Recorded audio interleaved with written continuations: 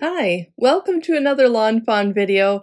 I'm Kara, and today we're going for a wild ride with our tea party friends. So we're using the Stitch Teapot and Cup, the Stitch Windy Backdrop, and the Sunrise Backdrop, Tea-rrific Day and the Tea-rrific Day add-on, Dandy Day, and Wild for You. One image from both of those sets, Coaster Critters for the sentiment, and the Bubble background stencils. We'll begin with the background. I have a Stitch Windy backdrop on some sticky note cardstock. I thought that'd show some movement in the background. And then for the floor of the Wild Teapot ride, we're using the Sunrise backdrop. I'm imitating the Mad Tea Party ride at Disney World, the one in Florida. So on that one, there's a kind of a swirly floor. And so I'm looking to just give a reference to these objects or these items. They're not going to be exact, obviously, but this gives that feel of a floor that's kind of swirling or moving towards the center. The rays I inlaid with raspberry and peacock cardstock. Now there's different styles of the Mad Tea Party ride depending on where you go, Disneyland, Disney World, but at the Disney World one, there's a pink teapot in the center and it's surrounded by the teacups that go around and then can also twirl. So at that one, the teacups are styled with kind of it's a swirly and sparkly looking design. So that's what I wanted to recreate here.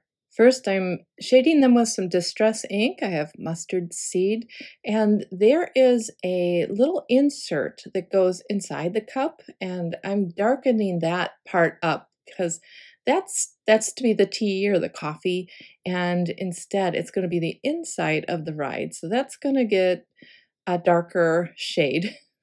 So I'm using peacock feathers for mermaid cardstock and tattered rose for apricot cardstock, shaded lilac for the purple textured canvas, and then kitsch flamingo for that ballet slippers pink.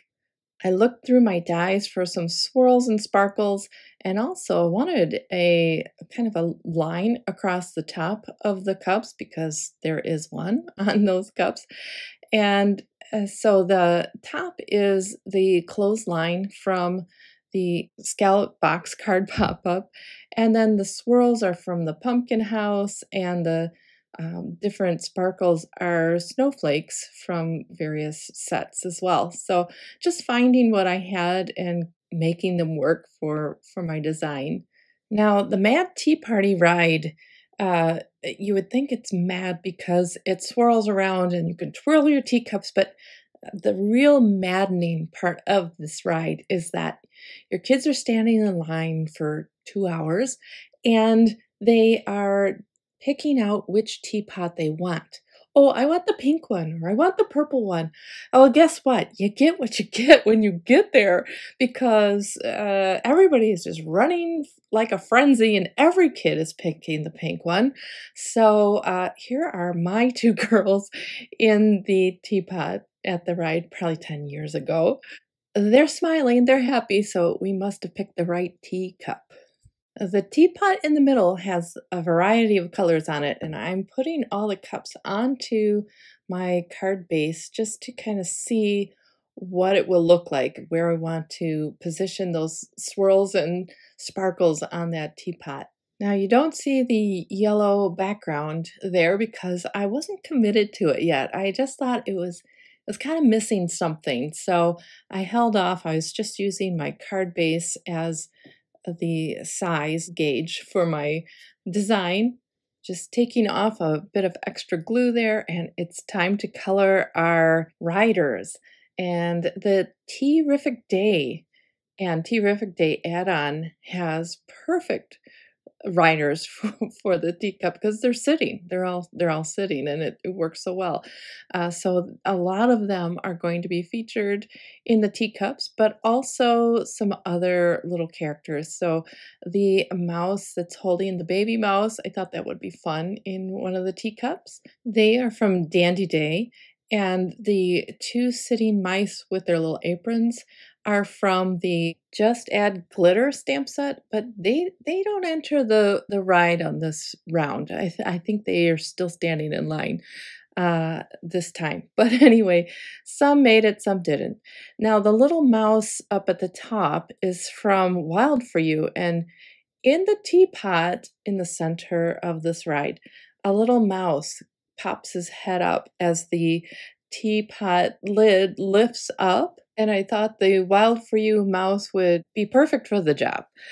So here we are coloring, and I'm working on the fox right now. So I colored him in E11 and 13, and then I like to coat over that with the R02 and 05 to give him that kind of brownish red color, and then gave him some warm gray accents and a little pink on the cheeks.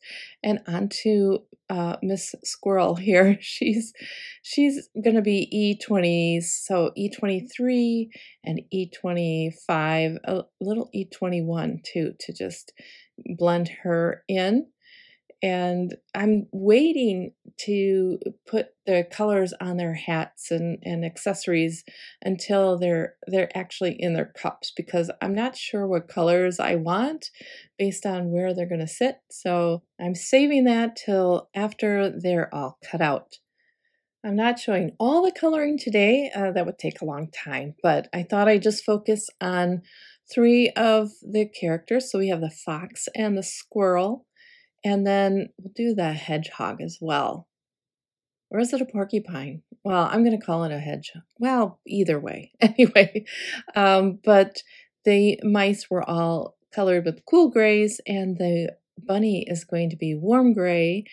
And then the birds are Y21 and 23 with a hint of Y00 as well. I like to give, well, both porcupines and hedgehogs a variety of colors. So I'm using what I had out, and so an E13, and I'm just making little dashes with all the different colors. So here's an E25 from the squirrel, and I'm gonna try to give her some shading so it'll be a little darker under the hat and down below. But you know, she's sitting in a cup, you won't even see her bottom half, so I'm not going to work too hard at that. Now to add in some gray, I'm using a C4, and again, just using dashes to kind of give that texture to the quills. I'll start out with a warm gray for the rest of her body, and just find the areas that are darkest, and then come back over those with an E53. I like the E53 for the body. It's kind of more of a, I don't know if it's kind of got a yellow tone to the E50s or what it is, but it's just very different than the E-teens, which are kind of a redder, and the E20s, which I think is like stick brown or bark brown. Now I'm coming in with a white gel pen to give some more detail to those quills, but then you can see it really lightens it up. So I'll want to come in again with my Copics and darken that up a bit. But first, I want to give a little definition to her body with an E21, and now I'll come in with that E25, darken up those quills a little bit, give it more contrast between that and the white. A little pink in the ears and the cheeks, and we're all set to start cutting them out. So I've got the coordinating dies for each of these stamps, and I'm going to run them through my die cut machine. Here they are, and it's time to decide who gets what cup. Who gets the pink cup? Okay, maybe that's why I didn't even make a pink cup, right? Well, now they're all seated, and I can color in their little accessories, and I'm using colors that kind of match up with the cups. So he's going to get a purple bow tie, I'm adding glue to the back of the teacup and then placing them inside. That's what's so fun about these cups is they look like they're meant to sit in them for this ride. So they are sharing the mouse and the two birds are all together. And now here's where I'm putting in that little backing for the it would be the tea or the coffee that would be in the cup, but it's going to be the inside of their ride. Now you're not going to see it much on some of these, but it still needs to be there. All right, a little bit of RV 21 and 23, and that's what I also used in their ears and on their cheeks and noses. The peach on her hat was a YR00 and R12, and now he's getting a purple hat and bow tie with a V01 and 04, just like the little mouse in the peach cup.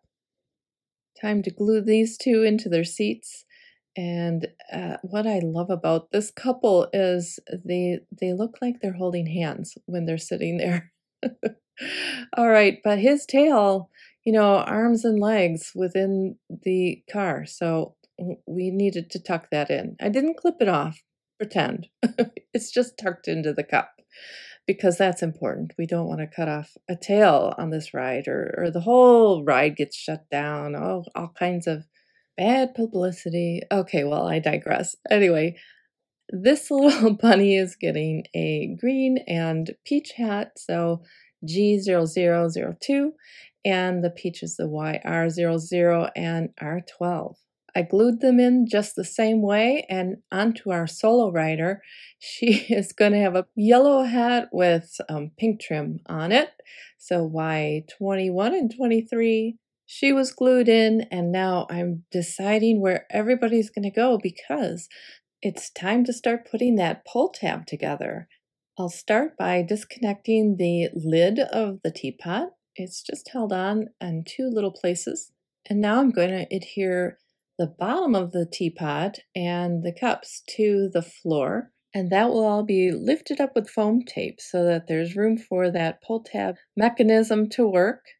So just adhering all of the cups around the teapot. Before I put that pull tab mechanism together, I need to address the yellow background. So what I decided to do was use the bubble background stencils. In the ride at Disney World, there are these Chinese lanterns that are hanging from the ceiling, and I thought this would kind of represent that. So I'm using all of the same ink colors that I used on the teacups. And I'm rotating the stencil around just to get various looks from the different colors. And this also just kind of has that happy feeling of movement, and that's kind of what I was looking for. I wasn't sure how all of these ink colors would blend with that yellow background, but I was pretty pleased with how it turned out. You can see the different colors there. And once I put the background on, all right, I'm happy with that now. I feel like now that looks like a ride, right? All right, well, figuring out where to position that slot in the back. So I want to make sure that the lid sits right on the teapot when it is closed. And so that's how I determined where to put that. And I have the little notch up at the top. I'm just going to line that up so it's right above. Cut that out with my die cut machine, and here they are. When I cut out my pull tab mechanism, I knew I didn't need a real long stem, so I just cut it out of a short piece of paper. I'm folding it like a Z fold, and then I can slide that into the slot from the back side of the paper. I want to make sure that it stays in place, so I'm going to use the stabilizer on the back. However, I don't have a very wide area for it to sit, so I'm just going to trim it down.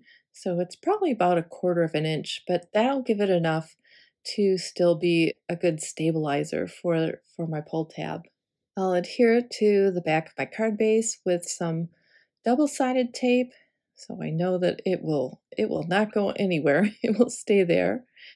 I slip the slider back through the slot, and now I'm going to adhere the little tab to the other side of that stabilizer, and it's just like a little paper hug for that pull tab.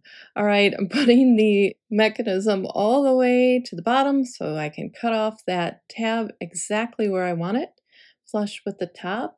And now using the front panel as a guide, I'm going to put some double-sided tape on that base for the pull tab and add my teapot lid to that. And I want to make sure it goes right where it's going to look like it is down onto the teapot itself. And now put some double-sided tape on my little mouse and tuck him a little bit under that lid so that he is just going to pop out just like in the ride. And then I'll trim around that mouse to clip off the rest of that base so that all you see is the lid and the mouse when he pops up.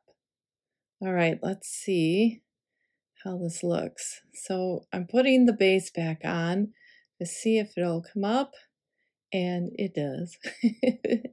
I see a little bit at the bottom, but I'm not going to worry about it. All right, putting some foam tape onto the back of my front panel, and that will give it enough height so that that mouse can clearly pass up and down and not get stuck. And you can see I put a little foam tape in the center as well, and that's just to give it some stability so there's no way he'll get caught. And I'm going to put it on, and then I thankfully remembered before I put that on that I want to put the sentiment on that back panel.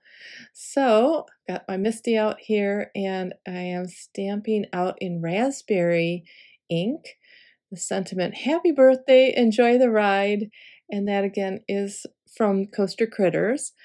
And now I can put that front panel on, and the lid sits right on the teapot. All right, so now for a bit of a decorative tab to the top, I'm taking that piece that I cut out of the back panel. I'm going to use that, but I'm also going to use some raspberry cardstock as my main pull tab handle piece. Glue that on with my glue tube. I'm going to use this whole piece, including the little arrow, because the part that I cut out from the base is just the front. So it's just one side of that tab. So it's just going to sit right on top. All I need now is to adhere it to my 4 1/4 by 5 1/2 inch note card. And I was planning on cutting off the sides of those teacups, but I just like them the way they are, so I think I'll just stick it in a bigger envelope. Well, here we are, our mad tea party ride, and the mouse is coming up and down out of the teapot.